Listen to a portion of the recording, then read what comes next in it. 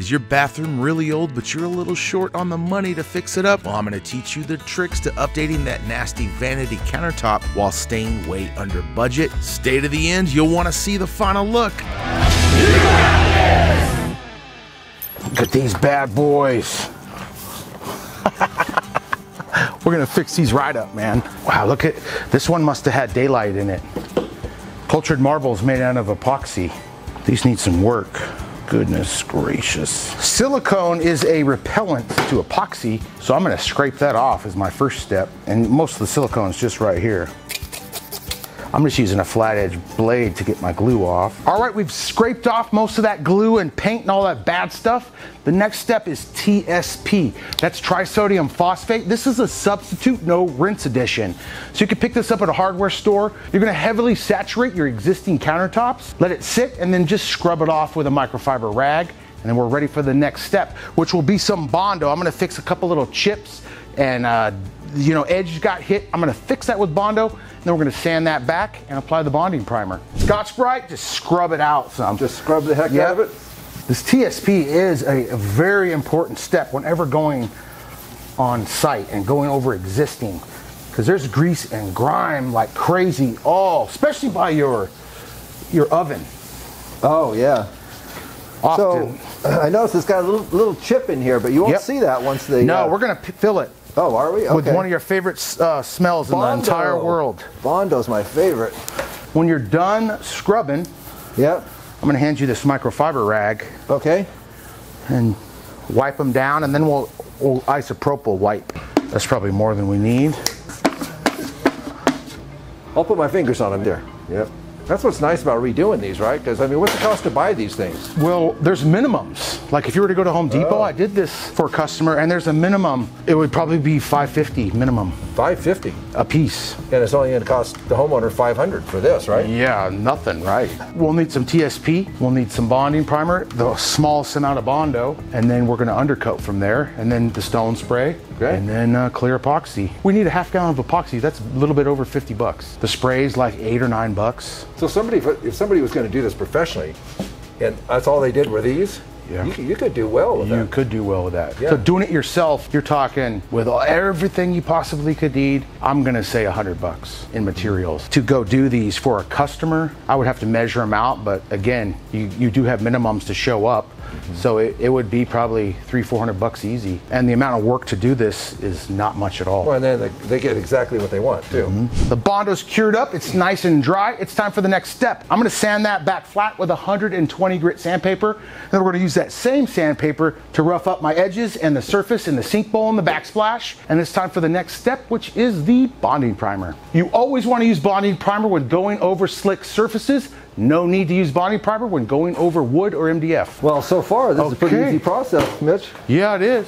I love making projects with you, Ken. Well, that's just because you're not a really good judge of character. Or you just accept my poor work standards. Do you want me to go thicker on this? No, thin's fine. Thin to win on this. Even on the scratches? Yep. So yeah, your brother-in-law really liked our gray spray-on vanity that I did on site. So we're going to do a similar style to that one, but a little bit lighter on our custom undercoat color. I'm going to mix a little bit of white and black undercoat to make a subtle gray. Doesn't matter what my brother-in-law wants. Ooh, it's what the brother-in-law's wife wants. My sister. Your sister. Yes. She's not in town, so. Oh boy, she gets what she gets and she doesn't throw a fit. You're good for now, but when she gets back, so we can do another coat on this, Mitch? Yep, real thin. All right. Just to be safe. Let me know when you're ready, I'll do the bowls. We're pretty much there. Okay. Round 2. Same deal? Yep, thin to win. What are we doing now? Oh, we're making a custom undercoat color. Oh. So you could go get some, Behr paint primer in one that has ammonia in it. You got to go to the Home Depot. We're just going to make our own gray out of a little white and a little black undercoat. And we don't need a whole bunch of paint, do we? No. Hang on to that? Psychedelic. Let's go with that color. Yeah, that's cool. The next step, 2 coats of our gray undercoat, and then we'll follow it with the stone spray.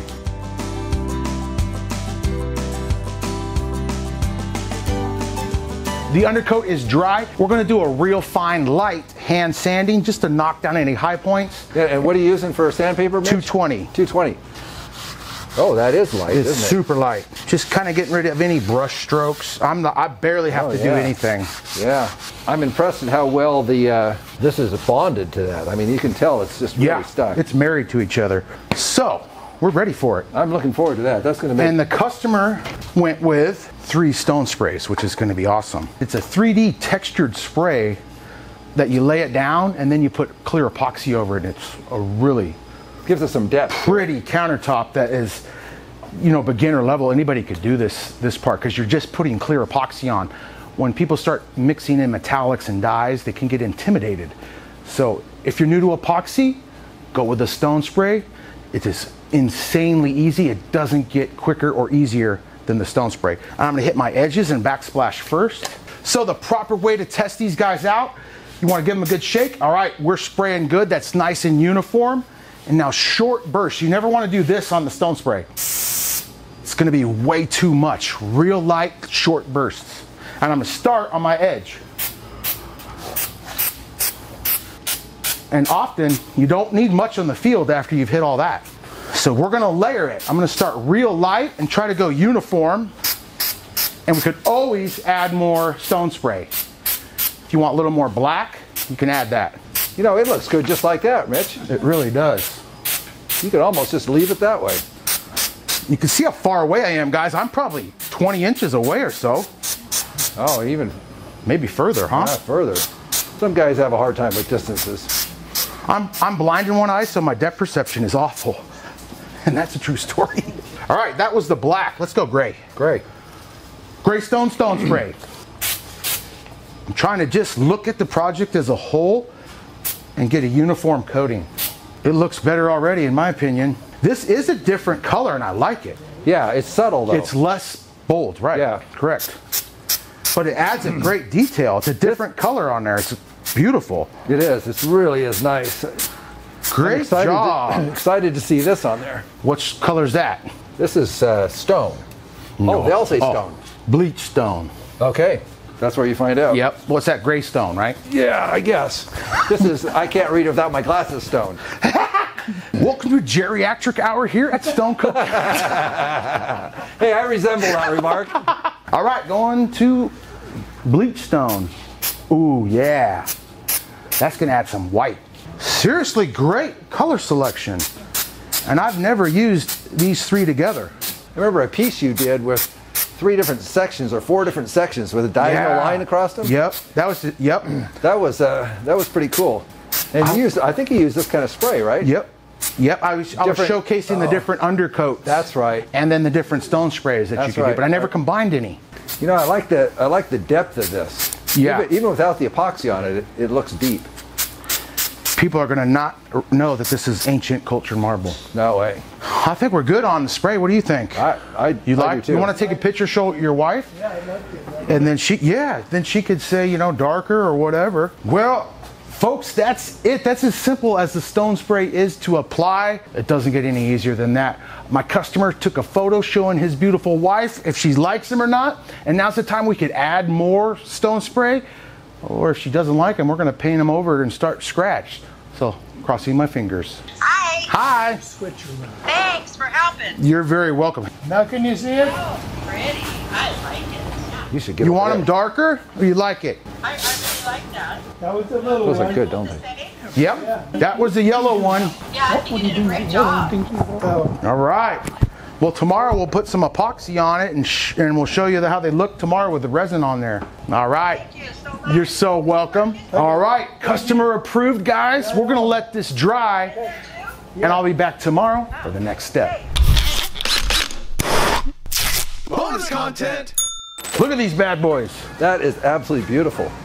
I love the blue? the color in there. Yeah. Right. Luke poured the blue vein and that's the vein we poured first. That's incredible. So we poured that and then just started layering up the white marble because that's the original gangster color of Stone Coat. Yeah. Plus it needs to be light behind our set, so the reflections. I think you were inspired in Texas. I was. You saw that video. Everything's bigger in Texas. It is, including the epoxy foam walls. Yes. Yeah, pretty cool though, right? Yeah, that's beautiful. When do you put them up? Tomorrow. This is fresh top coat. This area has so much room for activities in it now. Like We could play the ping polka? pong. We do the polka? The polka. You know, I this thought would be- we were going this to would do be a like great- the touch from that Michelangelo painting. When you're like you're the angel or whatever. That was actually pretty nice. All right, the stone spray can look super good. It's nice and dry. We let these sit overnight because we did these at the end of the day. That stone spray, if you're waiting on site, it's about an hour to dry before you can go ahead and mix up epoxy. We're gonna go thinner coats. I'm gonna do 2 coats. I'll probably mix up 2 ounces per square foot. The reason I do thinner coats on this particular epoxy technique is because of the backsplash. We're going to coat it. It's vertical. It's going to be thin. Plus we applied a little texture. So to make that a nice smooth coating, it's best to do 2 coats of clear epoxy before doing the ultimate top coat. So today we're just going to do a thin coat. No need to use the notch trowel. I know how much to mix. We're just going to use our gloved hands. It's super easy. All right, let's first hit our sinks. And what I do with that, I just kind of brush the epoxy because some of the epoxy here will then begin to self-level down, and then we'll just kind of brush that smooth, brush the backsplash. You de-shed? I did. What a guy. The best I could. Let's do this. It's like, there we go. It's like clear, cool paint is all we're doing here. Oh yeah. Just kind of go thick on that, right, Mitch? Yeah, it doesn't, yep. Even coating, a lot of it's going to self-level. Right. We're doing thin coats. Look at how that makes that instantly color come out of there. And it's okay if the epoxy gets in your drain. Don't even worry about it. What I do afterwards is I'll grind all the epoxy drips out of the bottom of the drain, and you're good to go. And it's okay if a little gets in your hole there, the drain overflow. There you go. A couple blobberooskies.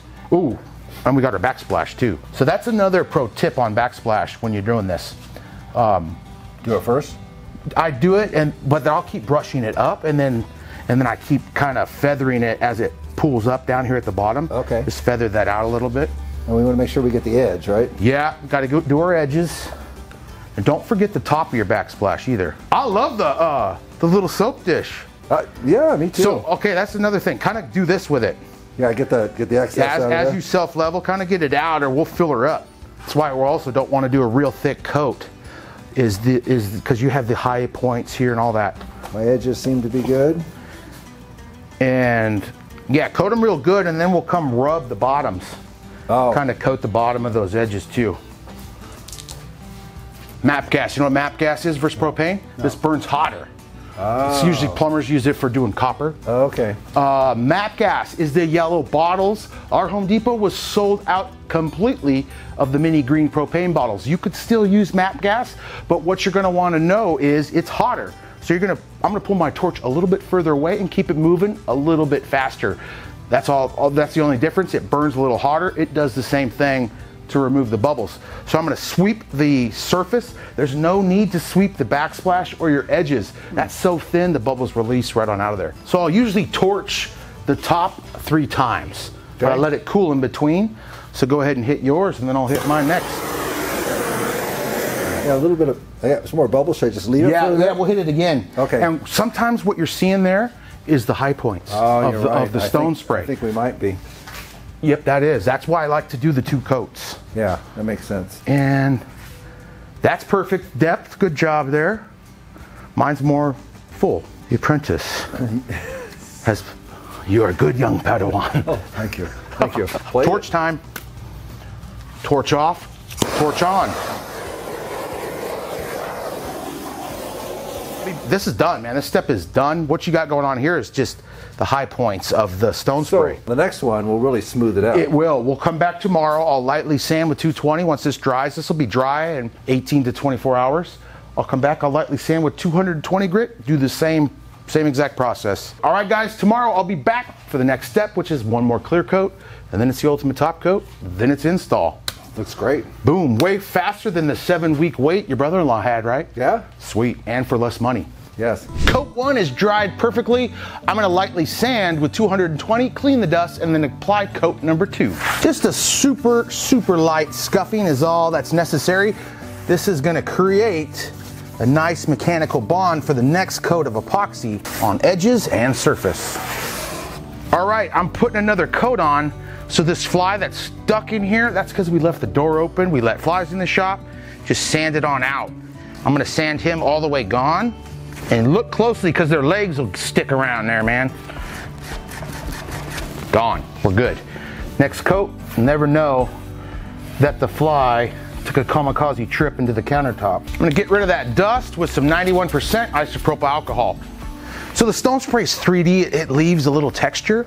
So especially on your vertical surfaces, that's your thinnest part of epoxy. So I can subtly feel my texture still. It is coated, but I'm gonna build up with another layer. We're gonna do another layer of clear stone art coat. We need like half a bucket, not much. So grab some gloves, I'll get the epoxy and then we'll meet back and apply. All right, let's mix up. What part first? Always want to go with B. Why? Because it is a little thinner and you want to pour A, which is a little bit thicker. Second, so the big old blob ain't chilling on the bottom. If you pour part A in first, it's not the end of the world, it'll still mix. Just be sure to fully mix. Midway through, paint stick. Scrape the side of that bucket really good.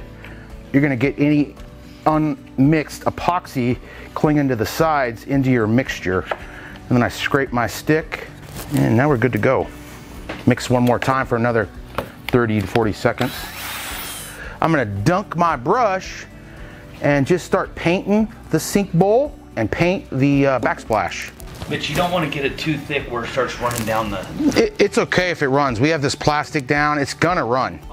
So give it a good coating, knowing that yes, it is gonna self-level down, but that is why we're doing the second coat on here, because your vertical surfaces are your thinnest part of epoxy. So we're gonna build up a good coating. So I just kind of brush it on, starting at the top, and it'll run down. As the epoxy thickens, maybe 45 minutes from now, I'm gonna come in here after it's kind of self-leveled a lot more and just scoop it out down the drain. So this stays low, because if you keep filling, it's gonna wanna fill up and become level. Same with our edges. We kind of have a raised edge. That's another reason we're going thin. We kind of he wanted to keep that no drip detail. So if I just poured a huge amount of epoxy, it's gonna fill this puppy all the way up and you'll lose that detail. And it's gonna come back. This is just knocking down ridges, adding more resin. Gravity's gonna take it down, but I can already tell it's a much thicker coat than the first one.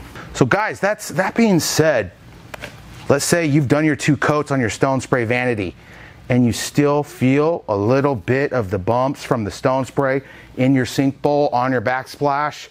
Mix up another thin coat and apply it. And don't forget, you're also gonna be applying the Ultimate Top Coat, which can hide a little bit of that. All right, this one's coated. Now that the air is out of the epoxy, all that's left to do is let it cure. This will be cured and dried to the touch in 18 to 24 hours. And then we'll be back for the final step, which is applying the Ultimate Top Coat. Until then, enjoy your day and we'll see you later. You got this. All right, I'm gonna use the metal fiber sanding disc to quickly take care of these drips.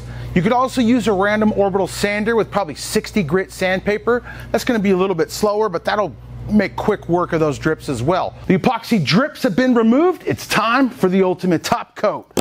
Step 1, when applying the Ultimate Top Coat, we're gonna lightly sand the epoxy with 220 grit sandpaper, clean the dust with 91% isopropyl alcohol. Real light scuff is all that is needed, and hit your edges too, guys. 2 coats of clear epoxy was the right call for these verticals and the backsplash, just because we added texture with the Stone Spray. It's real minimal texture, but it's texture nonetheless, so you need to overcome that and cover it. The tools of the trade for applying the Ultimate Top Coat, I like these 9-inch little guys here.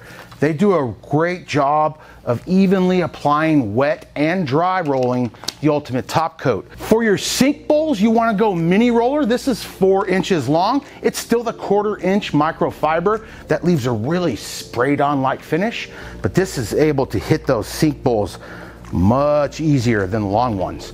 So it's time to mix. The Ultimate Top Coat is a 2-to-1 mixture.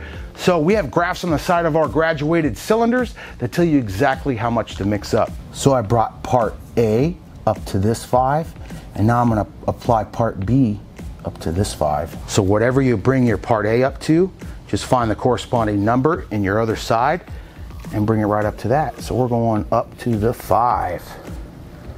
And now we're on the clock. It's time to mix. I just use a paint stick to mix, and I'm gonna mix for about 30 seconds to a minute. You could add up to 5% by volume of water to thin the material out. So just start with a little at a time. We're going for the consistency of latex paint, thin latex paint. Okay, now look at it, it's perfect.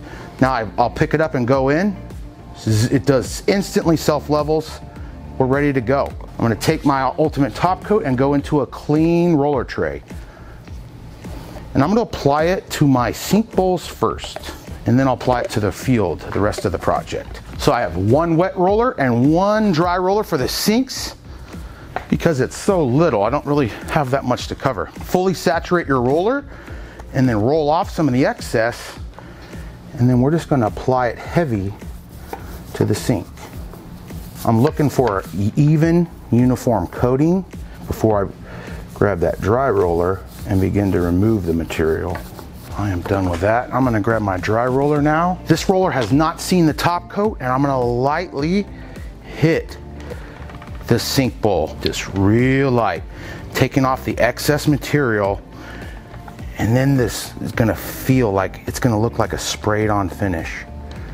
I'm not trying to remove it all. I'm looking for a real uniform light coating on all sides of the bowl. So you almost just need to roll the entire bowl in every direction. And that is looking good. I'm not seeing any lap lines in there. Okay, boom. Even coating all over the surface now, or field of the project. And we cannot forget this little indentation and the backsplash. And your edges, don't forget those edges. This guy's done. So you have a little less working time with the top coat than you do the epoxy. Just gonna lightly roll the whole surface. The top coat goes on milky, but will dry 100% crystal clear. The trickiest part is this backsplash, but it's not really hard at all. Just do this. The ultimate top coat will be dry to the touch in 8 to 10 hours and ready for install the next day. Tomorrow I'll be back. I'm gonna install my faucet and the tail pieces. Then these things are what you call a flop and drop install. Apply some glue, set it right back on. Install's complete. You just have to hook up your water supply and your tailpiece. This project's done.